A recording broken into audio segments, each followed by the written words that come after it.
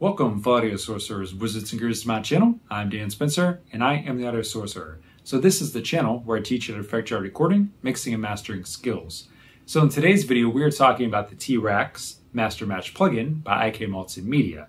So what this plugin does is it basically takes reference tracks that you load into it, and it copies the EQ spectrum of it, and also the level, and it applies it to your song. So it's basically a mastering plugin, and it's also supposed to be the last step in the chain.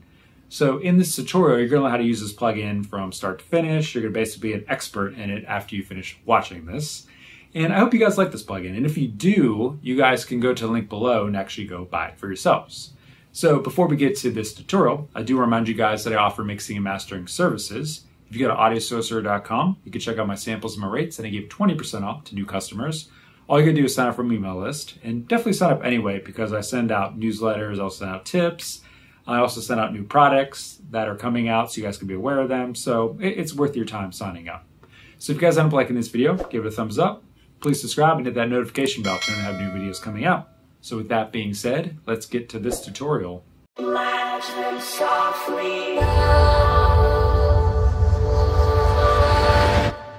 Alright, so here we are in Pro Tools, and today we are talking about the T-Rex Master Match plugin here, and that is by ikmultimedia. So you guys are probably asking yourself, well, what is this plugin and what does it do?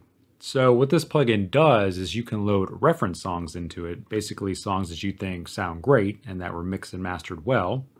And this plugin is going to analyze them and then compare it to your song and try to copy the spectral EQ of your reference tracks and then also try to match the loudness of them.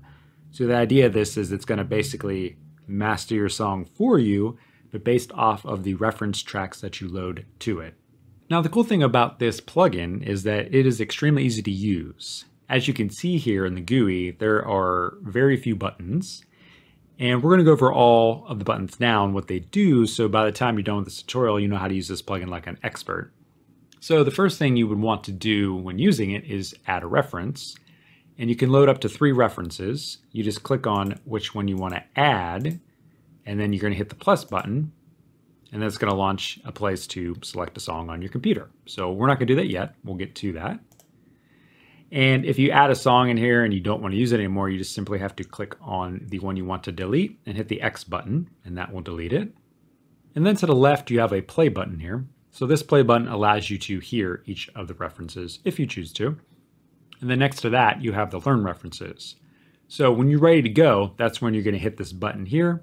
It's going to flash, do its thing, and then it's going to read in a EQ spectrum in here. And you're going to see this in real time when we get to it. And then the next step is going to be learn source. And this is pretty typical to Izotope's Ozone, where you're going to have to actually play the song and it's going to listen to it. And then when that's done, you're going to simply hit the match button. And then these 2 faders over here, your spectral matching and your level matching, are going to move to where the EQ matches and then where the level matches. Now, the reason you have faders over here is because you can fine tune this. So the level matching is going to use RMS. That's what it uses. I do have a little bit of beef with that. I kind of wish that ikmultimedia would have did it with LUFS integrated, but I guess for CD purposes, it would probably be better doing the RMS. So maybe they'll make an update in the future. You never know. And then for the spectral matching here, this is basically similar to Izotope Ozone also, where you can adjust how much of the EQ match happens.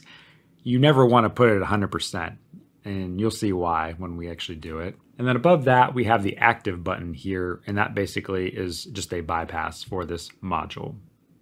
And over here, you have presets. And again, there are actual presets in here, which I find interesting because this is a match, module. So I'm not sure why we would want to use presets for it, but hey, whatever. Okay, cool. So that is the T-Rex Master Match plugin here. And those are all the parameters. So now let's actually go through the steps here of mastering a song with it. So before we master the song, let me let you actually hear it first. This song is not complete. It's kind of a rough mix.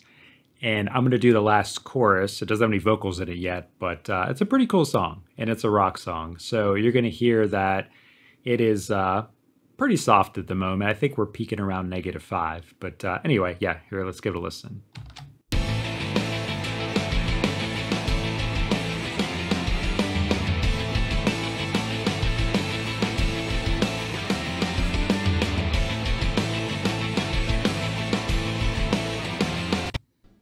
Cool, so that is the basic gist of it there. All right, so our first step here to begin is to load in a reference track. So I have slot 1 selected. I'm going to hit the plus button here. And then I have this thing called test song. So let's put this in here. And that's what it looks like, a stick of butter. So this is a rock song. I'm not going to tell you who it is. We're not actually going to play it because you don't need to hear it. We're simply just going to hit the Learn References button here. Okay, so it did its thing here, and this is what it read in. So this is the EQ spectrum of this particular song. So next we need to hit the Learn Source button and then play the song. So I'm going to press Learn Source. Now I'm going to play the song.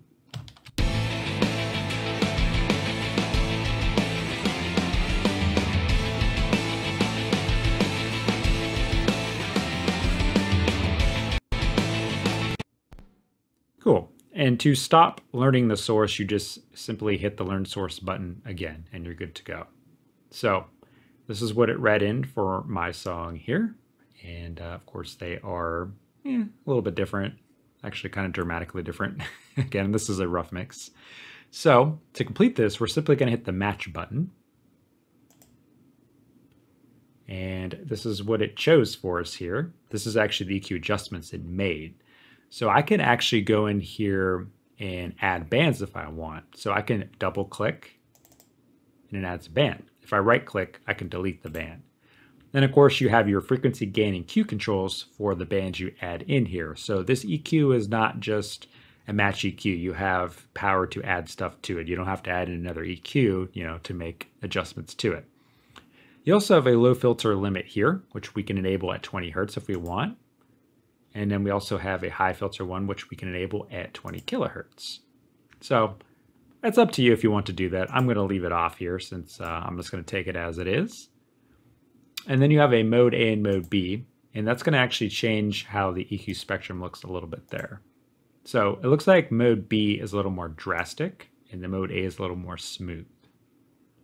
And let's actually give the song a listen now, and let's see how loud it got and how it sounds EQ-wise. Here we go.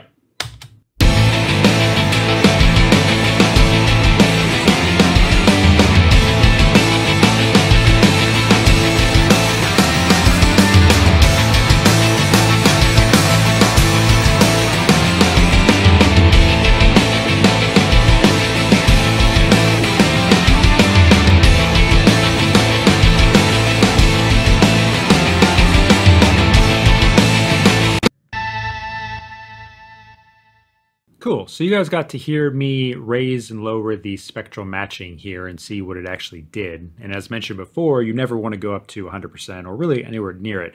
You need to look at this fader as a parallel fader. And for you guys to know how to use things like parallel compression, it's something that you want to blend in. So all I would do if mastering this here is I would basically raise this fader until it just felt right. And this 27% I think actually sounds pretty good. So I would probably leave it there for this song. And yeah, again, it's just, you just blend it in. That's all you got to do with that fader there. So lastly here, let me let you hear the before and after so you can hear the difference of what it did. So we'll start with it bypass. So let's give it a listen.